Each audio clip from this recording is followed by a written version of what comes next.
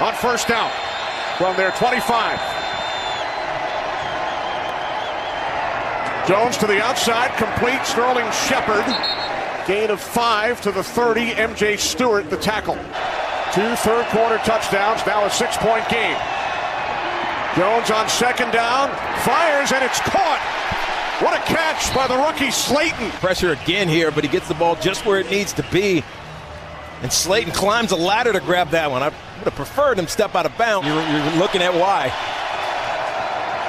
On second down, Jones to a wide-open Sterling Shepard inside the 20.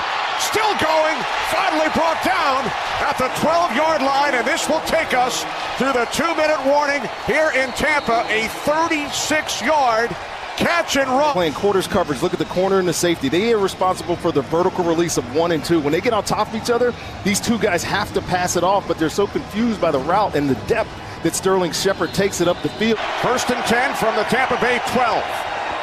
Jones on first down, complete to Benny Fowler. Carlton Davis unable to bring him down. On 4th and 5, Jones steps up, takes off, he's in, touchdown!